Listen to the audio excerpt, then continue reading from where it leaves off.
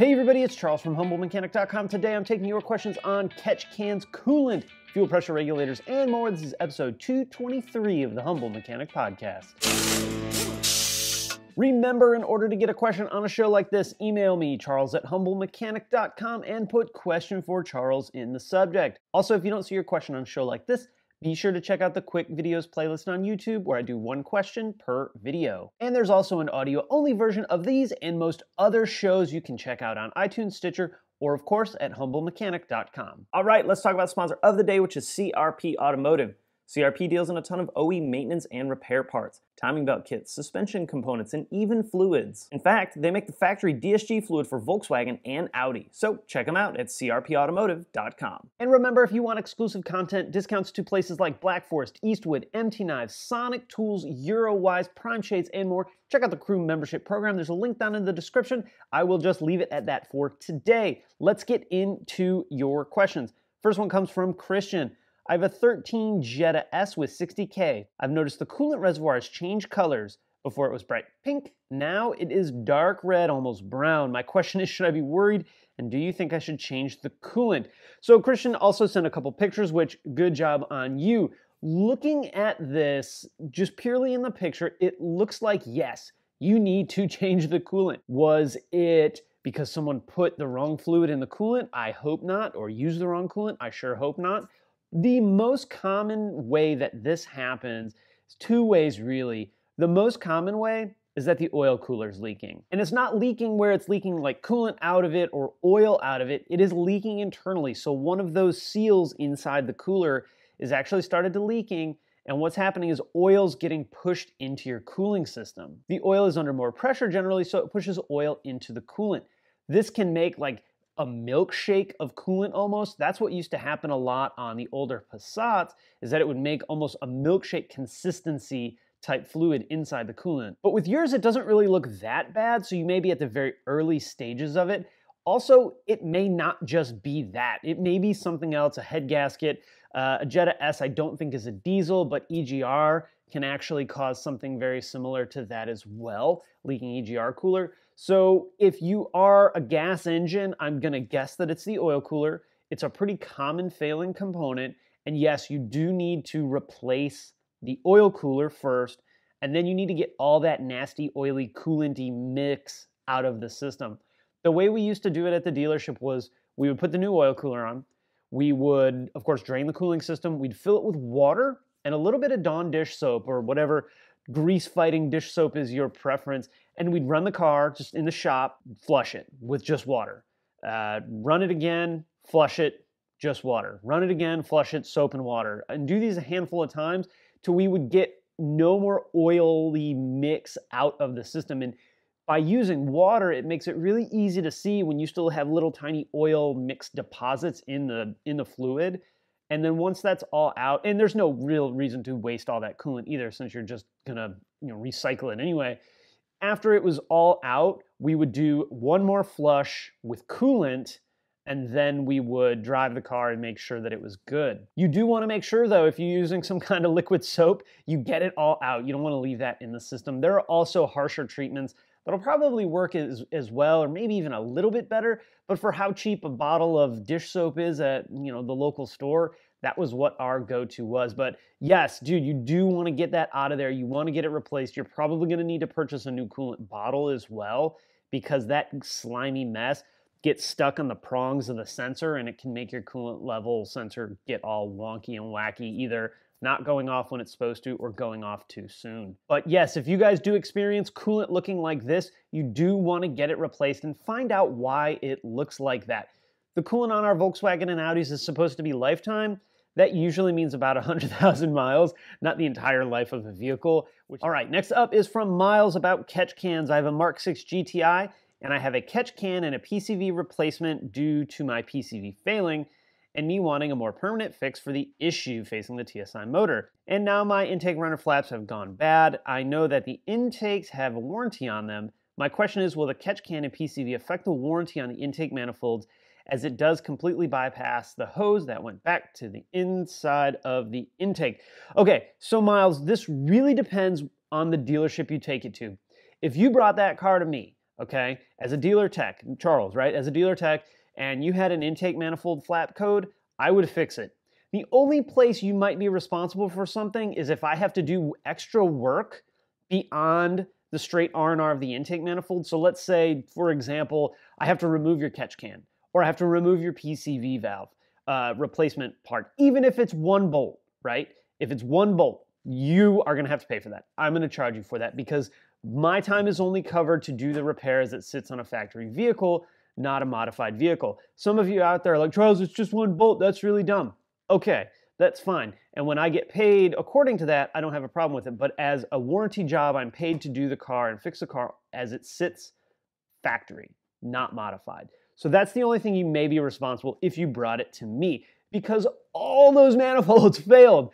That's why they have an updated part, right? It is the most common failing component on the TSI engine, period. I would take care of it. I wouldn't give you a hard time about your catch can. I wouldn't give you a hard time about your PCV. None of it. I would take care of it. Unless you were a jerk about it, then I might be less likely to help you. But if you're just cool and like a normal customer, then it's no problem. That's not always the case. If you take it to a dealer and the guy hooks a scan tool up and runs faults and is running the warranty scan and lifts the hood and says, oh, aftermarket parts not covered.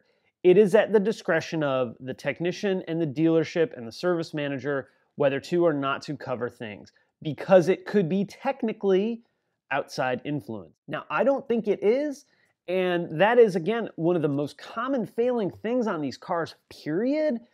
But you have guys that do not want anything to do with working on anything modified, and they're gonna say it's not covered. The way around that is to call Volkswagen and not complain, but ask for guidance, right? It's this subtle change in verbiage that we use to ask for guidance on what to do, because it is so common and because they all fail, whether it's modified or whether it's stock. We always took the approach of, if I can't go, because of your modified part, this is bad, then we covered it, right? All right, next one up is from Harold. I got 2 questions. 07 Passat 2-liter turbo. Can the part at the end of the input camshaft that actuates a high pressure pump through the follower be replaced, or must the entire camshaft be replaced? Okay, I'm gonna answer this one. As far as I know, you need to put a camshaft on it, okay?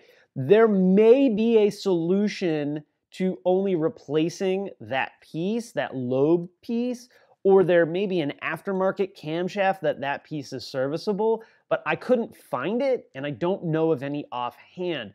That camshaft replacement is one of the most common BPY failures because the high pressure pump failure and it wears into the camshaft.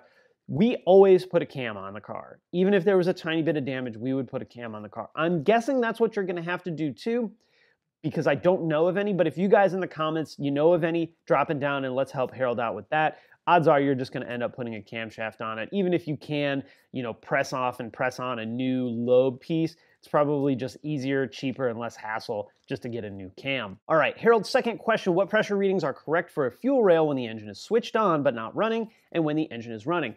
Harold, when it's running at idle, roughly 40 bar is the high pressure side, and that's the reading you'll read in the scan tool at the rail. Within a couple bar of that is where you want to be. When it's not running is really going to depend on the temperature. So if the car's cold and you cut the key on, you'll probably see roughly in-tank fuel pressure, roughly. If you had just driven the car and it's hot and up to temp and you shut the car off, it's actually going to go up because of that heat soak in fuel. The pressure will rise. And that's actually what we use to diagnose high pressure fuel pump failure. If we're driving the car, it's really hot, we shut the car off. Well, I guess in this case, it's a Passat, push button, shut the car off, and we don't see that pressure spike and go up. We know we have a failing check valve inside the high pressure pump. There's a pressure retention valve that holds that pressure in the rail, and if that pressure doesn't spike, right, if it bleeds off, then we know that the high pressure pump is failing. That can cause like extended crank after a hot start and things like that, or when the car's been sitting for a while, it can cause both of those. So that's what you want to look at, about 40 bar at idle, and then depending on temperature, it'll depend on what the behavior of the pressure sensor inside the rail and the pressure inside the rail will be. All right, last one of the day. Hey Charles, I got an 81 Caddy with a 97 VR6 swapped into the car. I'm cool with that. Car's been running great until all of a sudden, now my car's having issues. I can get the car to start and run, giving it some gas. I cannot get the car to idle on its own. I have checked the math, O2 sensors, and connecting parts. I was wondering how I would test my fuel pressure regulator, or do you have any idea what's going on? The OBD port is missing, unfortunately. Okay, I would go back in time and put the OBD port on. I don't see the reason why to shoot yourself in the foot for diagnostic capabilities, but since we don't have that option, let's talk about what we can do. First, to your fuel pressure regulator question. The way I like to check those is a couple of ways. First, what I like to do is with the car off, I'll take a vacuum pump, I'll disconnect the vacuum line to the fuel pressure regulator, put my pump on, and I'll pump it up and make sure it holds vacuum. That'll show you whether the diaphragm is split in it or not. And honestly, that's really the best way to test it, because either the diaphragm's split and it's not going to hold vacuum, and you probably pull some fuel into your vacuum gauge, or it's fine and it's working fine. Now, what we also need to think about, though, is vacuum supply to the fuel pressure regulator.